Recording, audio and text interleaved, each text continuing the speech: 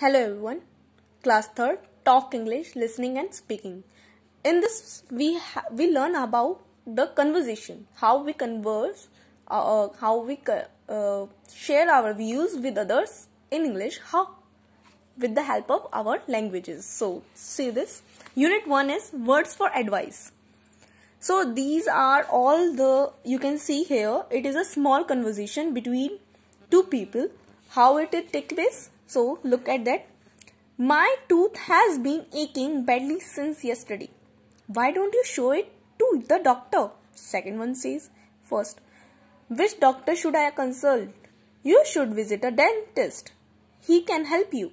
So this is a small conversation between two boys who is telling about the tooth aching badly and how the other consult him. Second is, today I am feeling very tired and weak. Are you not well today? I think I have fever. Then why don't you take some rest? Alright, I suggest you to take some medicine and take a nap. It will help you to feel better. There is also a small conversation.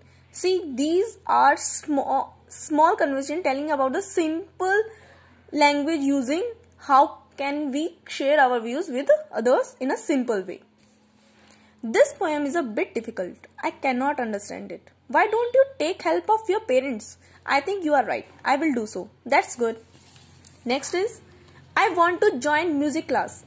It's a great idea, but it might affect my studies. Not at all. You just need to carefully manage your time. That's it. My coach is asking me to join karate class. Then go ahead. But first I have to take permission from my parents. Yes, you should. I have stood second in the